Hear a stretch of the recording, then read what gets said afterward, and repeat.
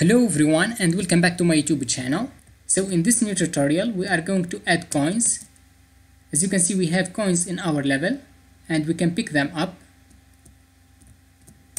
Of course, we are going to create the UI element that displays the number of coins. We have 8 coins now, and I'm going to show you how to use the PlayerPrefs, which is the easiest option to store your coins. So whenever we replay the game, the number of coins will be saved. As you can see, we have 9 coins using the PlayerPrefs. Even if you close the game and go back, you will see that the number of coins is the same. So without any further ado, let's jump right into it.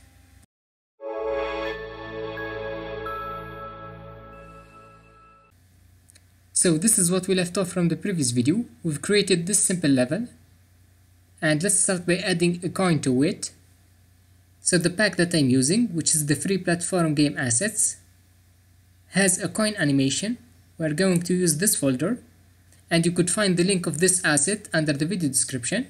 We're going to open the PNG folder. Here we have the coin animation, and to create the coin with the animation, you just need to drag these images from the first one to the last one. So let's drag in these images under the hierarchy, and Unity will create an animation by default, and let's give it a name like coin, then hit save, and let's change the name to coin as well. Of course, you can't see it for now, and to fix that we change the order in layer to a bigger number like 8. Then let's change its position. We can select the move tool and let's move it on top. And if we hit play, and yeah, we have our coin, but whenever we pass through it, nothing is happening. So we need to add the logic. Basically, we are going to create a coin script and attach it to this coin. Then we can use the onTrigger method, which is called whenever the player passes through the coin. In such case, we are going to increment the number of coins that we are going to store in a new variable. And to do that, first we need to add some kind of collider to the coin, or the function will not work. So let's add a box collider using add component, then box collider 2D. Then make sure to check this option is trigger, because we don't want the player to collide with these coins. After that, let's create a new C# script. I'm creating the script under the scripts folder. Let's right click, create C# script, and let's call it coin, and make sure to attach the script to the coin. Then let's start by deleting these two functions, and let's use the onTrigger enter2D function. So this function is called whenever we pass through the coin. Then we need to check if it's the player using this collision variable. We've already used the onTrigger enter function in the previous video to handle this checkpoint system. So we are going to check if it's the player using collision dot transform dot tag equals the player. And if it's the case, we are going to destroy the coin. But before that, we need to increment some kind of a coins variable or number of coins. So let's create this variable under the player manager, and here we put all of the global variables like the number of coins using public. Then we add the static word. The type is int, and let's call it number of coins. Then each time we pass through a coin, we are going to increment the variable using player manager dot number of coins plus plus. After that, we can destroy the coin using the destroy function, and let's pass in game object. That means the game object that has this script, which is the coin. And that's all what you need to add a pickup coin system. And to check if it's working, we need to display this number of coins variable. So under the player manager script, I'm going to use a debug.log. Under the update function, let's make debug.log, and let's display the number of coins, which is going to be 0 by default. And once we pick up a coin, we are going to increment it by 1. Also make sure that the player has the player tag. Under this tag, make sure to select the player. Then let's hit play. By default, the number of coins is 0. And if we trigger this coin, as you can see, it's 1 now. Now let's display this variable using the UI elements. And to do that, it's very simple. We just need to create a text. And to create a UI element, we use the canvas. So this is created by default when we have created the game over screen. So let's right click UI and let's use a text, or I'm using the Text Mesh Pro, which is better. And let's call it coins text. Then I'm gonna move it to this corner. Using Shift Alt, we can select this option. Then let's change the text. For example, coins, then colon, and the number of coins, which we are going to change using the script. So we need to update this text. And to do that, we need to go back to the Player Manager script. And let's add a reference to it.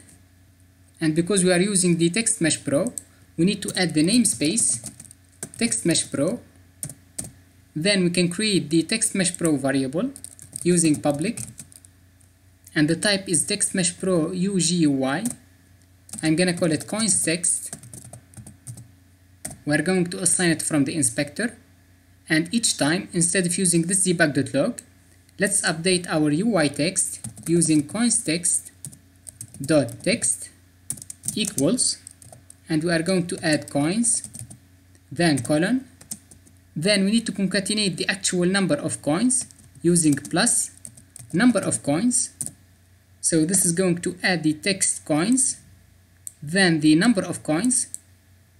So let's save our script. Then make sure to select the Player Manager, and we need to reference our text, which is this text. And let's hit play. And now we have the coins is 0. And whenever we trigger the other coin, as you can see, it's 1. So instead of using this coins text, let's add a coin image, which is actually under this folder. But first you need to create a UI image using right click, UI, and we have the option raw image or image. I'm going to use the image option. Let's call it coins image. And let's move it to the top left corner as well using Shift Alt. Then we can change the sprite from this field. You could drag in the image under the source image sprite. And let's change the width and the height. I think it's a little bit big. And we don't need to write the coins text. We just need to write the number of coins. But we need to move it in front of the image. And the better option is to put this coins text under this coins image. So we need to make sure that this text is a child of the image. Then we can change the X position, for example 50 or maybe 70. Now whenever you move the image, the text will move with it. That's because it's a child of this coin. I think 15 by minus 15 is okay. Then let's go back to the script. And we only need to display the number of coins. But if we get rid of this string, you see that we have an error. Basically, we need to assign a string under this text. And the solution for that is to convert this number to a string using dot to string. Now let's save it and test again. So we have our text. The number of coins is 0. Now it's 1. And we can add as many coins as you want. But the only problem is whenever we exit out of the game and replay again, you see that the number of coins is 0. We need to make sure to save this number, and the solution for that is the PlayerPrefs. Basically, we can use it to store a variable under a memory location, and whenever we play the game again, we can load that variable from that memory location. So that sounds a little bit complicated, but it's easy to use the PlayerPrefs. And to do that, let's go back to the script. So whenever we restart the level, this awake function is called, and we can use it to load the value of the number of coins. And to do that, we just need to write number of coins equals we have this PlayerPrefs, then dot get int. So this function takes a string, and that's the key. We can call it number of coins, and it doesn't need to be the same as the name of the variable. So this function will search for this key, number of coins. If it is stored under a memory location, it's gonna bring the value and assign it to the number of coins.